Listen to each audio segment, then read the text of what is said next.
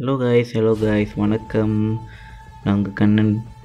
So top tech channel subscribe பண்ணுங்க, மறக்காம bell button அமைக்கிறீங்க. So இன்றைக்கி நம்ம என்ன பார்க்க போகிறோன்னா ரிவ்யூ தான் கைஸ்.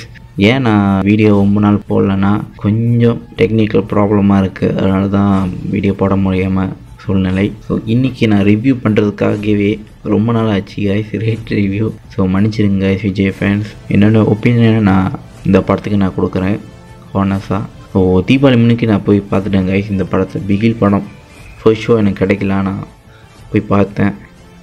ஆஸ் எ விஜய் ஃபேனாக நான் சொல்கிறேன், இந்த ஒரு படம் கண்டிப்பாக வேறு லெவலாக இருந்துச்சு. விஜய் படத்தில் அழுந்த ஒரு படம்னா நான் இந்த படம் தான் சொல்லுவேன்.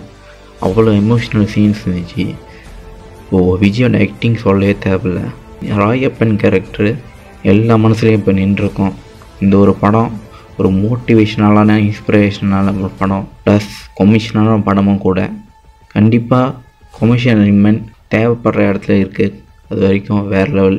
பாட்டு சொல்லணுன்னா விஷுவல்ஸ்லாம் அள்ளு விட்டுச்சு. வேறு லெவலாக இருக்குது கைஸ், வேறு லெவலாக இருக்குது.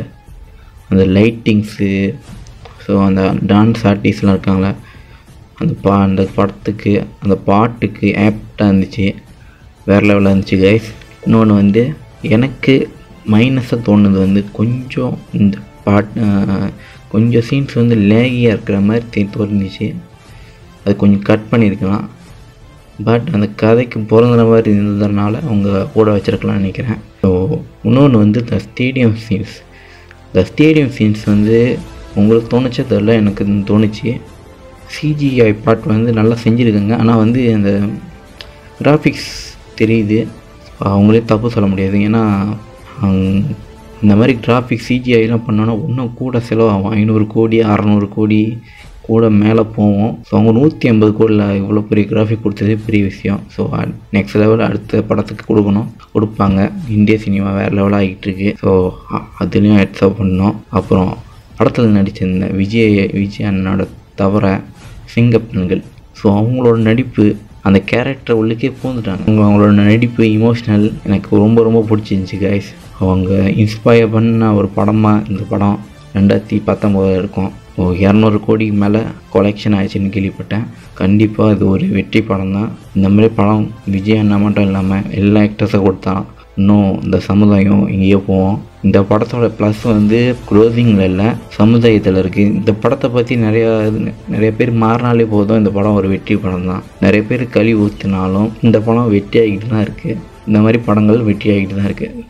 ஸோ சில பேர் சொல்கிறாங்க விஜய் ஏன் அந்த மாதிரி கத்துனார், பிகிலேன்னு கத்துனார், ஆல்ஸ் மூட்டை சாப்பிட வேண்டியதானு சில பேர் சொல்கிறாங்க ரிவ்யூவில்.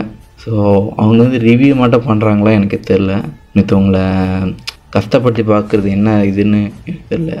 அதைப்படி நம்ம ரிவ்யூ மட்டும் பண்ணலாம். நம்ம கதை நல்லா இல்லையா நல்லா இருக்கோ அதெல்லாம் நீங்கள் பண்ணலாம். பட் மற்றவங்களைங்க பர்சனலாக நீங்கள் ஹர்ட் பண்ணுறீங்க, அதுதான் நான் கேட்குறேன். ஸோ தப்பாக இருந்தால் மன்னிச்சிருங்க கைஸ். ஸோ என்னோடய ஒப்பீனியன், இந்த படம் வேறு லெவல், பாட்டு வேறு லெவல். சில லேகி சீன்ஸ் இருக்குது, அது கொஞ்சம் தவிர்த்துருக்கலாம். மற்றபடி இந்த ஒரு படம் ஒரு இன்ஸ்பிரேஷனால பிளாக் பஸ்டர் கொமர்ஷியல் வேறு லெவல் படம். கண்டிப்பாக குடும்பத்தோடு பார்க்க வேண்டிய படம். ஸோ என் ரியாக்ஷன் பிடிச்சிருந்தா லைக் பண்ணுங்கள், ஷேர் பண்ணுங்கள், கமெண்ட் பண்ணுங்கள், மறக்காமல் சப்ஸ்கிரைப் பண்ணிடுங்க.